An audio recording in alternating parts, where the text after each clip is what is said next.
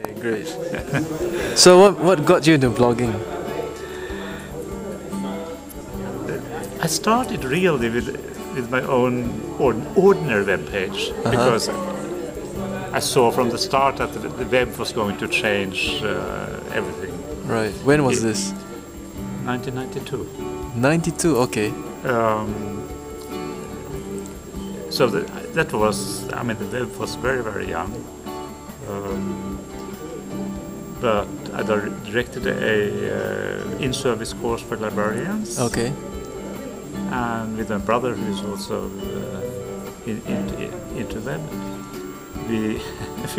we taught them HTML. Okay. Well, actually, in 1993, that Right. was relatively early. Okay. And then I started to use the web in my teaching. Oh, okay. So about, I think, 8 years ago, I moved from word processing into putting everything on the web. That is, using the web as a normal way of writing as a stuff. publishing tool, you mean? Yeah, as Okay. publishing and teaching. But it was only in 2004 I was writing small pieces of news on my regular website. Right. So it looked, in a sense, it functioned a bit like a blog. Right. But I didn't use a blog tool. Right. In 2004, a friend of mine gave a course on Web 2.0. Oh, okay. So I got introduction to blogs, and immediately I thought this was the way to Okay, do it. that was it. Okay. So I've blogged since 2004, and after a year or so, I started to blog every day, basically. Okay. So, What do you blog about? Because most of the stuff you write are in Norwegian. yes, Right. yeah. It is a professional blog in the sense that I write for the library community Okay. about library affairs, but in a wide sense. Okay. But since the blog is informal, I have much more freedom than in a professional publication. And since I am a statistician, I write quite a bit about library statistics, Okay. but also about library policies, lots about Library 2.0, Okay. and comment on local library politics. Okay. Sometimes try to push Okay. things a bit. So, yeah. as an academic, I believe you have to do a lot of writing. So, how do you find time to do your blogging as well? Actually, I find there's no contradiction because blogging serves as a kind of prelude, preparation for more both teaching and more academic writing. Okay.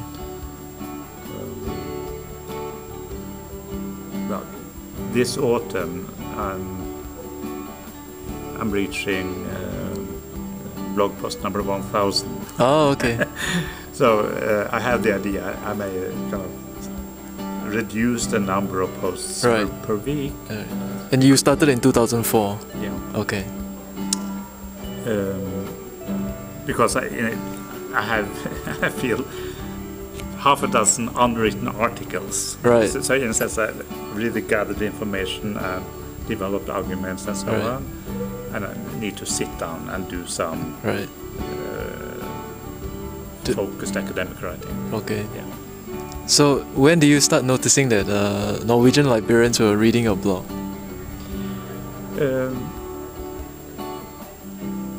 Well, the moment, well, even before I started the blog, there were some comments on my on your website, about my website okay. on other blogs. Right. And of course, the Norwegian environment is a small one. Okay. So I hear from, I know most of the people who might be interested. But the big thing was moving from Blogger to WordPress.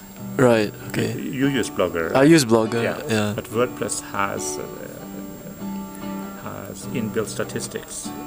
Right. So it means I can follow every day. Right. How many people who visit and what they do.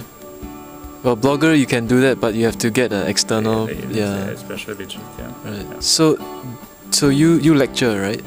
Yes. And do you encourage your students and your academic peers to blog? Yes. You do.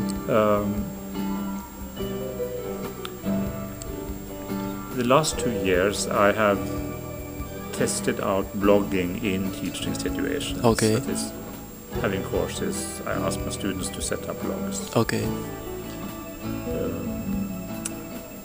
This summer, we gave for the first time an international summer course.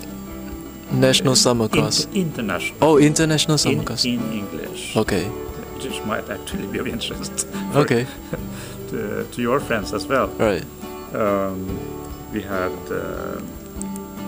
4 participants from China, Okay. 3 from Sudan, and several from Eastern Europe. But there, we used WordPress as a learning platform. Okay. Because WordPress started as a blog tool and still is Right. an important blog tool. But you can download it on your own server Right. for free. Right.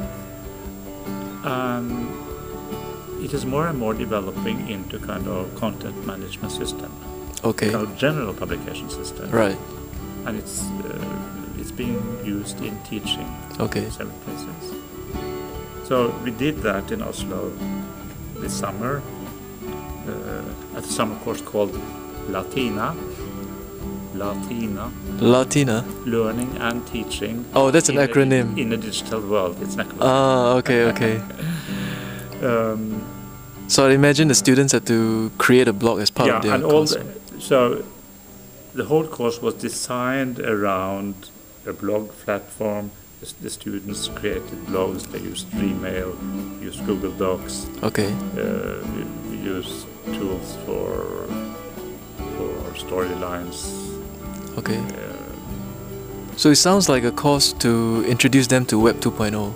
Yes. Ah. It's a kind of combined e-learning and digital libraries. Okay. Very practical, very intense. Okay. Very interesting.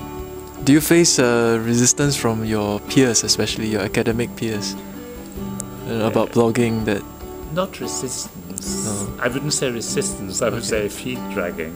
feet dragging. Okay. What about skepticism? Yeah, but there is some skepticism, but it's Okay. hardly ever expressed. Right. Maybe it's the Norwegian culture. No, but let's see. I mean, things are happening so fast. Okay. So I think many people feel this is going too fast, but they don't want to discuss it.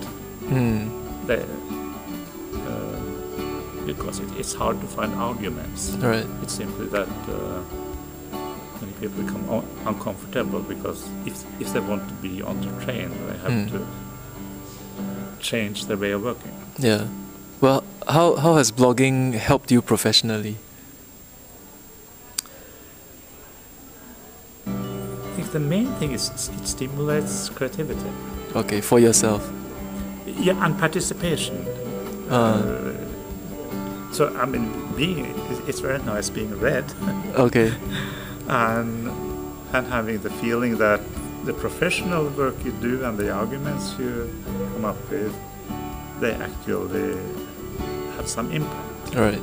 And it's a two-way process because people comment and there are small discussions. Right. So I have the feeling now much more than I had before, in the sense of being part of a living professional community. Okay. Okay, we'll stop the interview.